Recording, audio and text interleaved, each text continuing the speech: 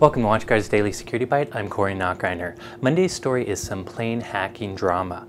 Last month, right before RSA, a security researcher, Chris Roberts, was detained from a United flight for a seemingly joking tweet he made. Essentially, he joked about whether or not he should use the flight's in-flight entertainment system to hijack this plane.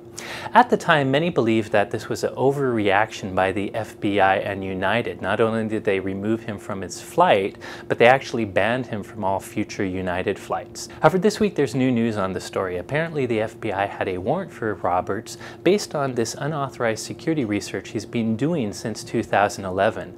Essentially, he's been opening a panel on many flights on Boeing and Airbus planes and using a specialized Ethernet cable to monitor traffic.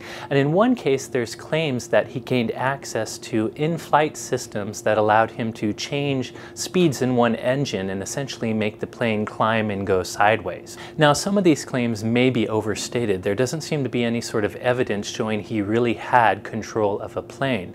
Nonetheless, he's been doing some irresponsible research. I'm all for security research. I'm all for researchers penetration testing systems. But when they're testing production systems, especially a plane where lives are at stake, you cannot be doing these sorts of unauthorized tests. They could be dangerous. So this is really irresponsible research if it is indeed true.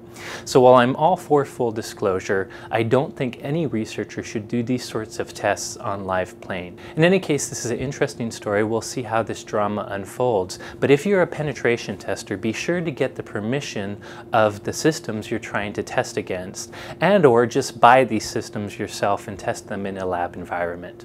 That's it for today. Thank you for watching.